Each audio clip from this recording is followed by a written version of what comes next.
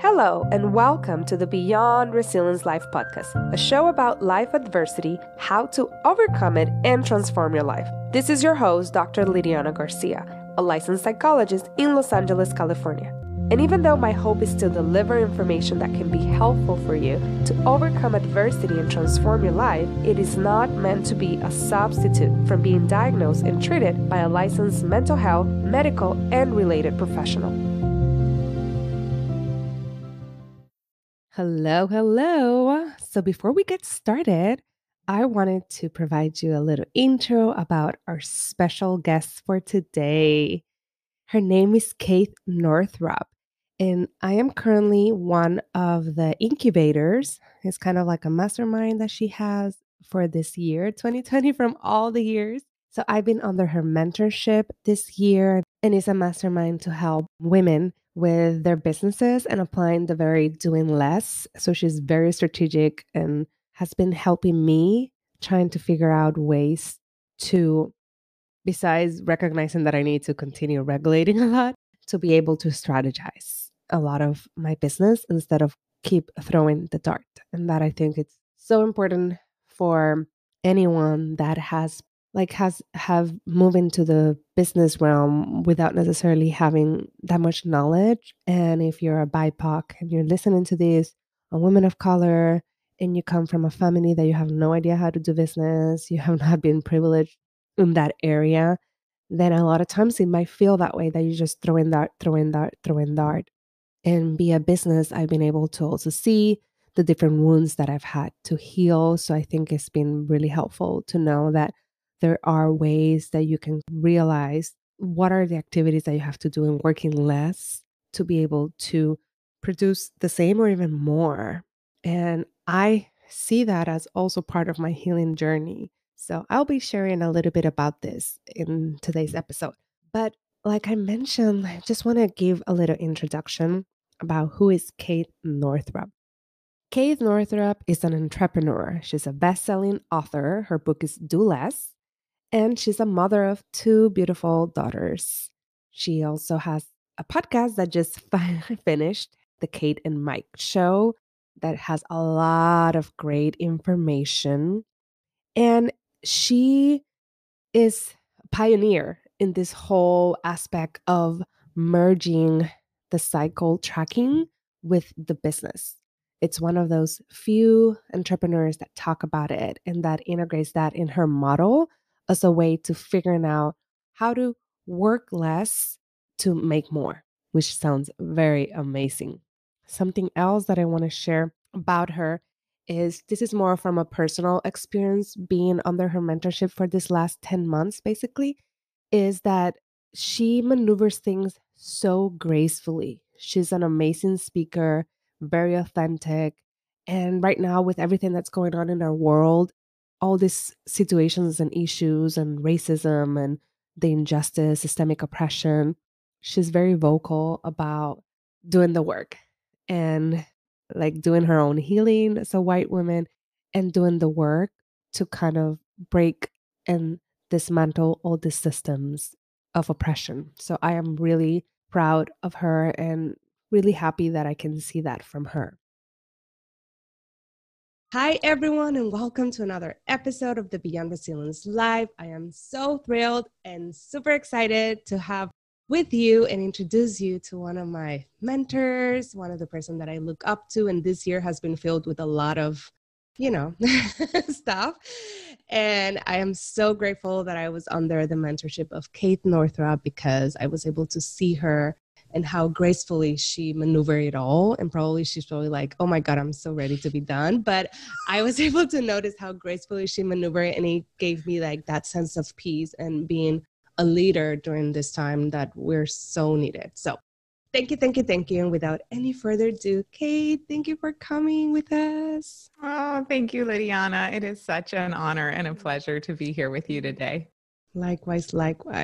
So today we're going to be talking about one of my current favorite topics, which is how to do less and how that is so important for the healing journey. And it's something that for me, the coming in realizing how hard I was working and how damaging that was for my own healing journey. So I remember when I saw you speak, actually, this is closing the year. It was last year in Business by Design in October when I saw you speak. And when I saw you talking about how you were able to do that, because I was like, James, everything sounds amazing, but you're a man, one. Second, you don't have kids, two. And third, I have a lot going on. So how can I do this in a way that goes along with me? And I was pregnant. I was like a month or two pregnant. So I was already like, I cannot keep working this way. I can't. Otherwise, I'm going to burn out and I'm not going to be the mom that I wanted. So that's why, closing the circle that I have you now here interviewing and how important that is for the healing journey. So I already kind of discussed a little bit in the intro about you. So if you can share with us about how do you get here? How do you get into this doing less? Wow, that's a good question. Sorry, I know it's like, how did I get here? Yeah, no, it's a great question. So really, the story is that I was pregnant with my first daughter. I now have two. And I was so tired. I have never been so tired again in my life, which is crazy because I've also, had the experience of having a toddler and a newborn and an incredibly sick husband and a company to run. So, but I was more tired being pregnant with my first. And I had never had the experience before as like an athlete. I was a dancer. I was just like, I come from people who are heavily like capability identified. Like my people identify with being capable. And it was the first time that I just felt like I wasn't physically capable. But what was so mind-blowing was that I was doing the most productive thing I had ever done in my life, which was make a human being. But like, I wasn't thinking about it and I didn't have to actually really do anything about it.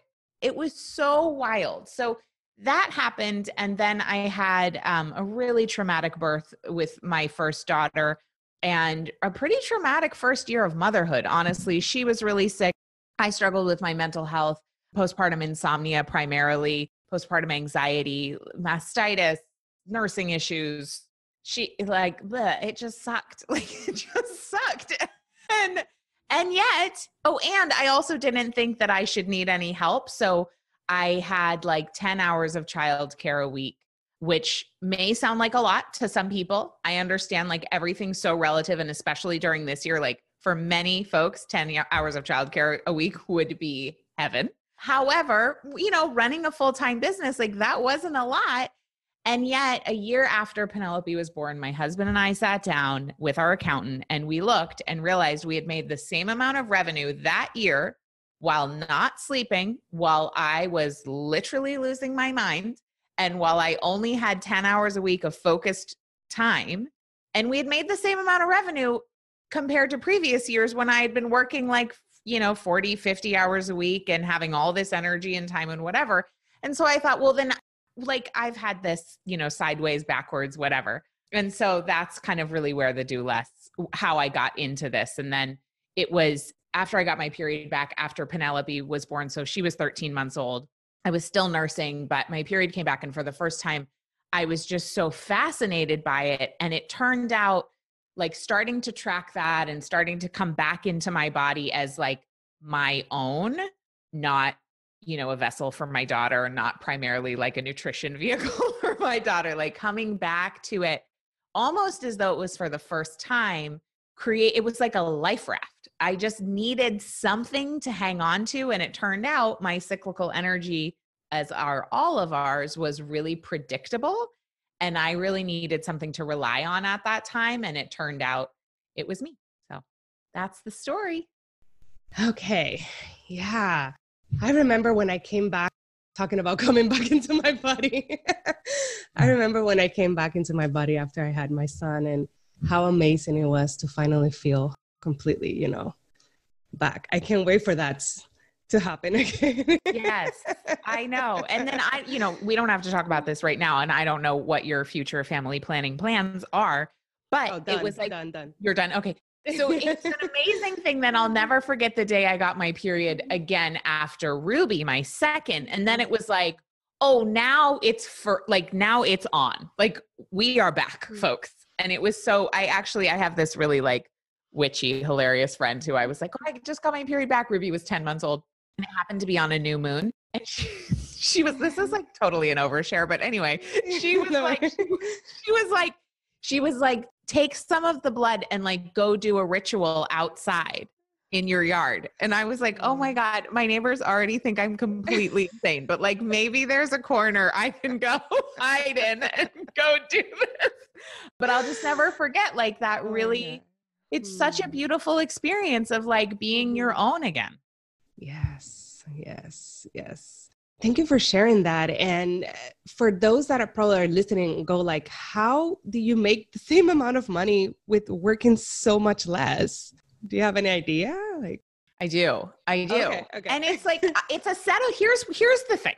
I just want to be really clear because I think sometimes folks are like, oh, you wrote the Do Less book and you do this Do Less planner and you're the head of Origin. So you must have this completely figured out. Here's what I want you to know. This is a set of guiding principles that's like, I am always sort of in cyclical relationship with, where I'm either really like super on it or I've drifted away and I need to regain my traction with. If you're a pilot, you know, I'm not a pilot, but you know that like you're never actually steering 100% on course. You're always slightly off and just steering like back towards. And so this set of principles is that there is not a moment where I believe any of us will be like, nailed it, you know? So, but here's what happened that year. And here's what we have continued to steer our course towards. Number one is really because I only had, you know, nap times sort of because Penelope was not much of a sleeper. And it was like one of those, you know, oh, you put her down and 15 minutes later, she was crying again. I mean, my goodness. Yes. So I didn't have any predictability in terms of my time other than those 10 hours a week of childcare. So I had that. And in that time, it was like, I had to just get focused and get it done and get done just only the things that were the highest and best use of my time. There was no time for screwing around, wondering like, oh, maybe I should do this. Maybe I should do that. Oh, should I be distracted by this person? Should I have this meeting? Should I say yes to this thing? It was like, oh no, I do not have time. I have 10 hours. So during this time, I will create my content, write my sales email, show up for my courses. Like it was just so clear. And it turns out that all that extra extraneous stuff like didn't matter. So that was one. That's the 80-20, you know, identifying the 20% of activities that give you 80% of the results. So that I continue to repeat and refine. And then the second thing was boundaries, which I think I just said was like, I'm trying to keep this human alive. I'm trying to keep myself slightly above water. So I don't have time for anybody's bullshit. I don't have time for like requests.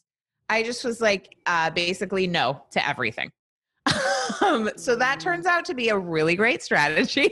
Yes. And I think there was also something I will say, and this is a bit more amorphous. It's not so much a strategy, but there was something about having gone through birth and becoming a mother that increased dramatically the level at which I took myself seriously. And so that really improved my point of attraction as a business owner.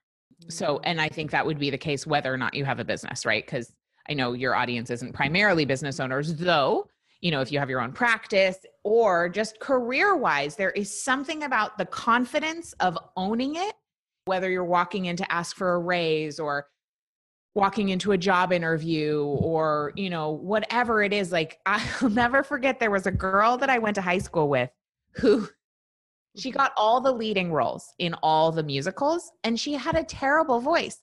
But there was something, she had this confidence that was like, she just thought she was the shit. And so she just got cast. She acted as though she was a star. And so then she was. And so I think there was an element of that in me becoming a mother. I just was like that mama bear energy, that feeling of like, I am not to be messed with kind of thing. I love that. I love that. Thank you for sharing. Now moving into how working all the time is impacting our overall health. Mm. Can we share a little bit about that? Yes. Well, so you know more about the nervous system and the brain than I do. So maybe you can like support me with some facts. But here's what I know. When we are working, so many of us, for a variety of reasons, whether it is your lineage, whether it's the messages you received growing up, whether it's the messages you received from society, as a woman, as a person of color, it's whatever you got going on, right? So many of us are working from this place of trying to prove something because society has told us repeatedly that we are not good enough. We get that message all the time as women because our leadership does not represent us. And obviously, it's only more intense as a person of color, right? So then we're out there building our businesses or sitting at the office, and it's like the constant messages, you're not good enough, so therefore you need to put in more hours, work harder, say yes to all the things, whatever. And so we're driven essentially by proving. And when we're in that place, that actually is, I read this great book, which I know I've told you about, Dr. Valerie Rain's book, Patriarchy Stress Disorder, realizing that overworking for many of us is actually a trauma response. Yes. Mm-hmm. Yeah. And so when we're in a trauma response, we do not have access to all of our brain capacity. We don't have access to our full decision-making power. We don't have access to our full creativity, to our full capability for connecting, for learning, for impact, for innovation. I mean, I'm just going to keep it really simple, right? Like if I'm trying to write a sales email, because that's some of the things that I do, and I'm like overworked and exhausted and running a trauma reaction pattern, I am not going to write a good sales email, and it is not going to convert well. So I'm not going to make as much money. So just a practical example. No, but yeah, we love the practical because I think that's the part that many of us are missing. I remember in my, because you might ask, and I was a functional overworker. I got my PhD that way. Like half of it, I was numbed and I'm like, go, go, go, go, go. For me, it was more my body started taking over, and I started having like autoimmune diagnosis here and there, and they kept coming. And then it was like, well, you have family history. And of course, then I'm like, yeah, my family history is because of the collective trauma and the family, all that. But many people might go like, well, it doesn't impact me that much. And it's so hard because I feel like they're still in that. Well, I mean, they're surviving. So, and I was surviving for a while. And when you're in survival, you have to be in survival. But when you start getting out of survival and you find a way, and then that's when you can kind of like, it's not always being in that mode. And that's the hard part, is like realizing, when am I not there that I can start taking? And I mean, some other people might say, well, you can make it. And I'm just thinking of BIPOC people, you know, like how right now we're recording this when a lot is going on in our nation, right? So there is that fear of nobody has our back. Like for Black women, that people don't have their back. For brown people, that we're like, we might be next. At least that's what my nervous system feels. It's like, oh my God, I'm also part of that. So there's that part of like being hyper vigilant and being aware about the reality, but also taking care of ourselves. And I think that's so important. Yeah. It's so important, Lidiana. And I'm so glad you brought that up. Obviously, I cannot speak to that directly as a white woman. And the tool of like getting to know your own body and listening to what she needs, like when we can rewrite the script and have our own back in this way of like, okay, so the world doesn't value your body at large, but what if you did?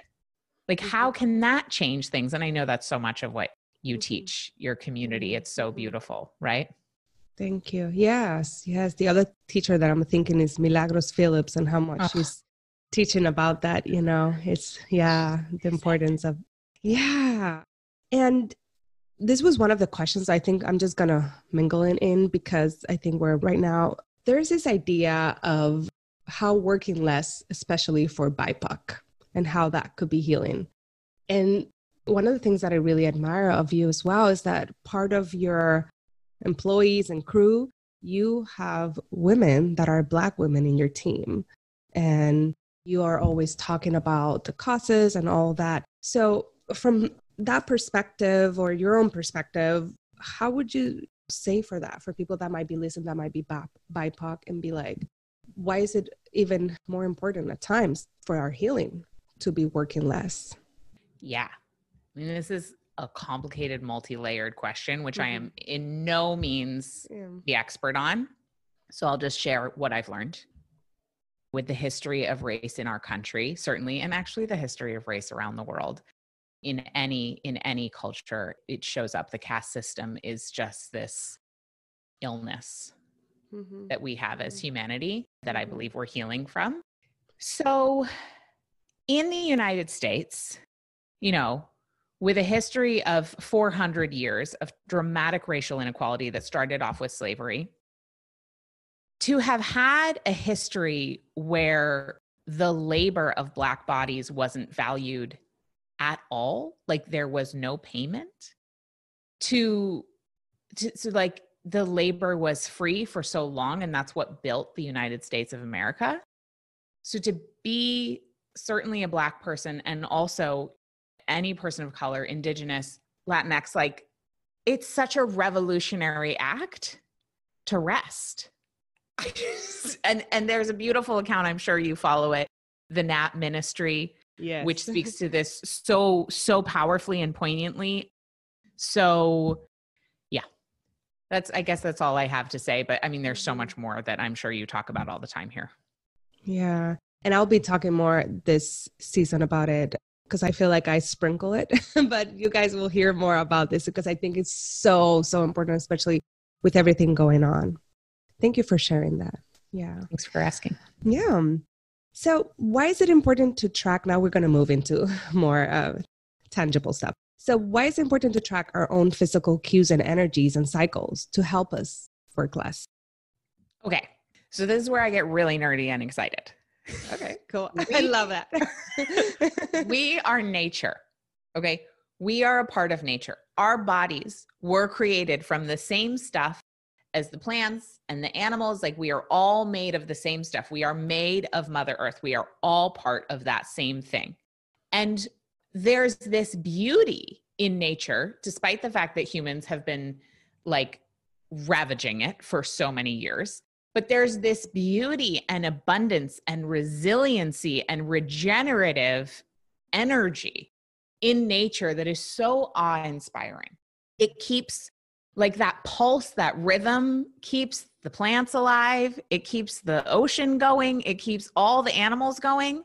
So imagine if we took that same framework, the framework of the seasons, this framework of the lunar cycles, the framework of the menstrual cycle that is the microcosm of those larger seasons and cycles that are going on outside of us, happening inside of us. If we follow that, we are tapping into the most abundant, resilient, regenerative framework known. I don't even want to say known to, humans, just like known to at least our galaxy, because I can't say the universe. I mean, there's a lot going on in the universe that we don't know about. But like imagine the fuel of that, tapping into that resource as opposed to thinking that like somehow the best solutions for our time and energy management are in our intellect. Like the limitation of that is so profound. To think that our best solution is in our mind, it's like this tiny little nothing compared to all of what's going on around us and all of what's going on inside of us. I love it. I love it. Yeah. And how do you do it? So people that are listening, like, how do I track that? That sounds beautiful, but how do I do it? So it can be very simple. And so if you are somebody who has an unmedicated, regular menstrual cycle, regular-ish, right? Healthy, then you would track your own menstrual cycle. So you can use an app, you can use a journal, you can use my Do Less planner. What I honestly use like some combination of all of the above.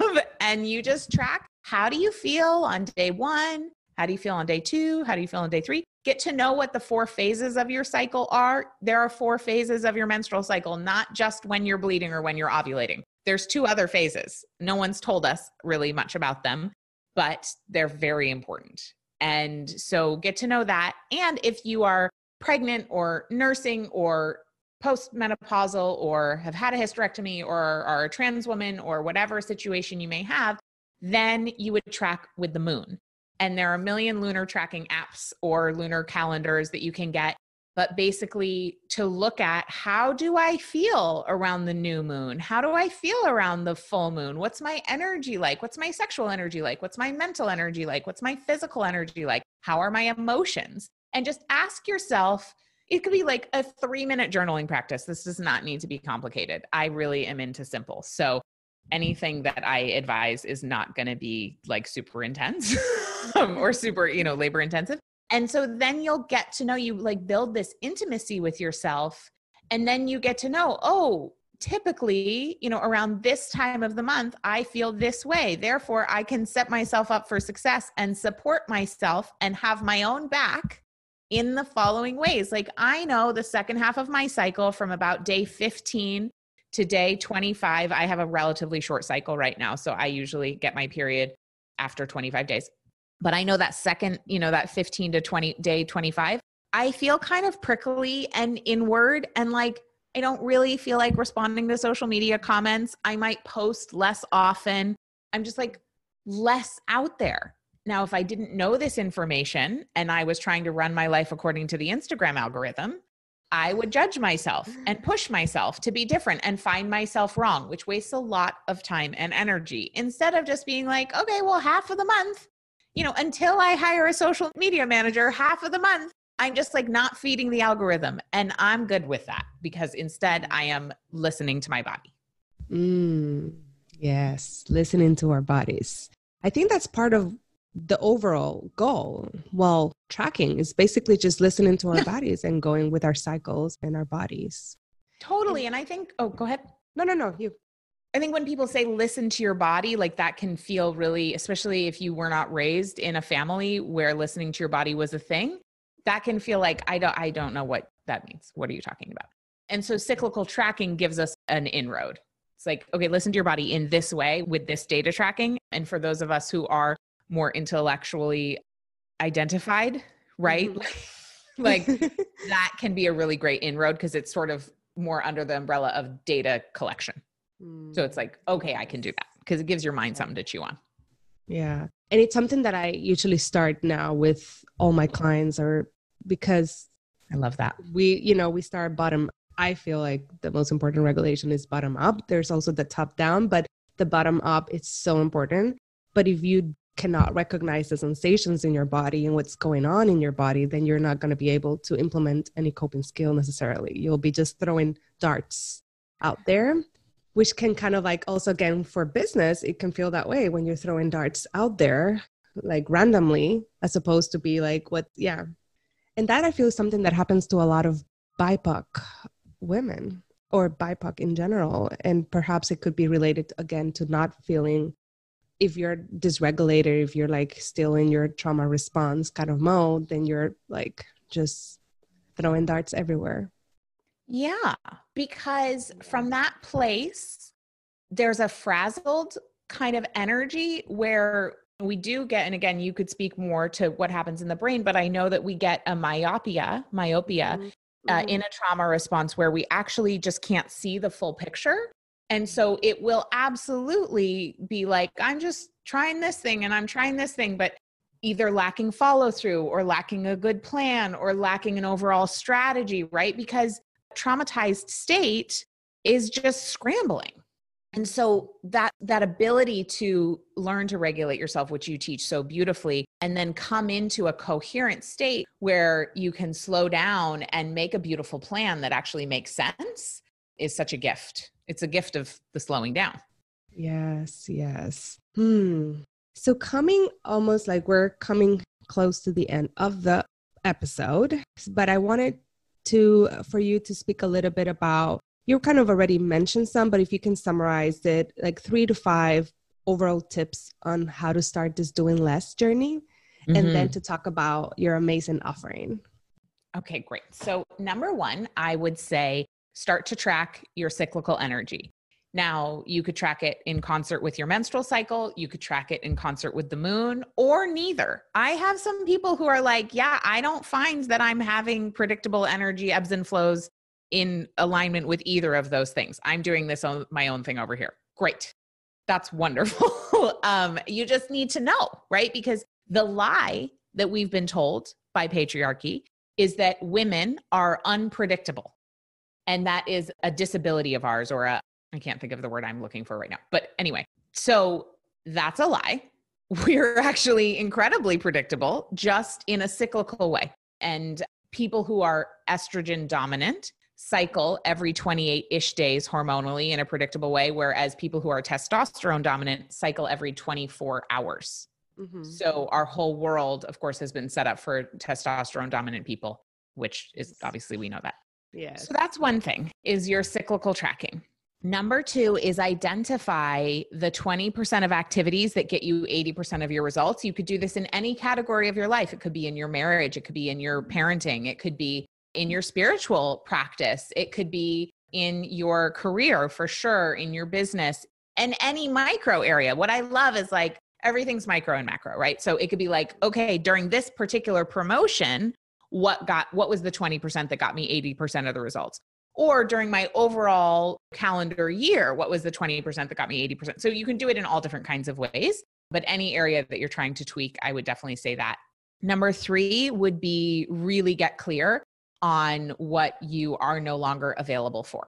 So those would be your boundaries with self, boundaries with loved ones, boundaries with the media, both social and mainstream, just really getting clear on like what you are not available for and what you are available for. So what are you a no for and what are you a yes for? I really recommend having some of that spelled out ahead of time so that when requests come in, you don't have to think about each one individually, which is actually a waste of time. As an example, in our company, we just have like a standard, like everything that's in this one category is a no. Everything that's in this category is like, maybe it's a yes if it like meets these criteria. Like that. So it just makes it so much easier to know we're not evaluating every single thing. So have some blanket policies for yourself. I love calling them policies because it's easier for me to respond and be like, oh, I have a policy that I don't do that. So it just feels like I'm not saying no. The policy is saying no. I made the policy. Yes. It just feels easier. So I recommend having some good policies in place. And I have policies, in mothering, for example, like I won't spend more than 4 nights away from my kids. That's just a policy. So that's really helpful, to say yes or no to things or whatever. Of course, right now I'm not spending any time away from my kids, but. So right now, maybe the policy needs to be adjusted, right? They need to be. That was my pre-COVID policy. Yeah. But I love this idea because then it makes it very clear. And we're talking about boundaries, which is another big subject in terms of healing as well. So thank you. And what are you like? Well, right now it's Wednesday and you just opened the card to an amazing offer. So what are you having for us that you can share a little bit? Yes. So for those who are like, this sounds amazing, but the rest of the world is doing it a different way. And I feel like I need support. I need tools. I need community. If you're running a business and you feel isolated, if you are running a business and you're overworking, especially in relation to the amount of revenue you're making, and you just feel like there should be more to show for the amount of effort you're putting in, my membership Origin is open for a limited time. We usually open the doors publicly once, maybe twice a year. And this is a membership all around growing your business while doing less. So we have an incredible community to share resources, to do business together, to share support, accountability, and then monthly themed topics with a how-to lesson, and then a Maven masterclass with an expert, and then group coaching around that particular topic that has to do with growing your business while doing less. And in the month of October, it's about creating and selling your digital course in a do less way. So important, especially right now. A lot of people are just creating courses and they're going crazy. Right? Yeah. And there are right ways to do it and sort of like less effective ways to do it. Yeah. I love being part of Origin. There's so much that I'll be sharing after we record this. So keep listening until the end that I'll be sharing about it. But thank you so much, Kate, for joining us. Thank you for all the wisdoms and for the information and for being one of the brave people, women, to talk about the importance of listening to our bodies, that we're not. I love when you said that quote, which, how this whole that women are unpredictable. And then I even think about the image that they have about Latina being way more unpredictable, how in the telenovela and everything. But, Yeah. So to bring back that and to be like, we're not, it's just being a story and we're being manipulated in that story. And there's ways that you can work according and liberating and this healing. So thank you so much for joining us. And any last Thank minute you. thought or anything? I think the final thought would be your worth is not determined by what you do. That's the final affirmation. So thank you so Thank much for you. having me. Thank you. I just appreciate you so much. And I'm really just proud of all the beautiful work you've done this year. Thank you. Thank you. Yeah. Alrighty. Thank you. Bye. I'll be sharing some of the resources here and we'll be back in next week. Thank you. Okay, everyone. Thank you so much for joining this amazing episode. Over here in the show notes, you'll be able to find the link for if you're interested in learning more about Origin, the membership that opens today and will be open until next week. So, for a very short period of time. So, if you're very interested in it, go and do it as soon as you can because, next week she'll be closing the card for most likely until next year around this time. So, if you are interested in it, if you have any questions, you can also send me an email about it. I am an affiliate, and what that means is so that's a disclaimer. I'm an affiliate. So, what that means is that any profit that comes from the link that I will offer in here in the show notes or via my emails, then I'll be getting a commission about it. So, I just want to be very upfront about it. Why am I an affiliate? Besides, obviously, you might be like, well, you want to make money and all that. But besides that, it's not just making money, is the part that I was offered the opportunity to be an affiliate. So that's one. The second is it's a program that I truly love. I love her mentorship. I feel now lately as a BIPOC entrepreneur that I've been way more vigilant about who I follow, who I don't, who I give my money to because of everything that's going on. There's been a lot of spiritual bypassing and all that.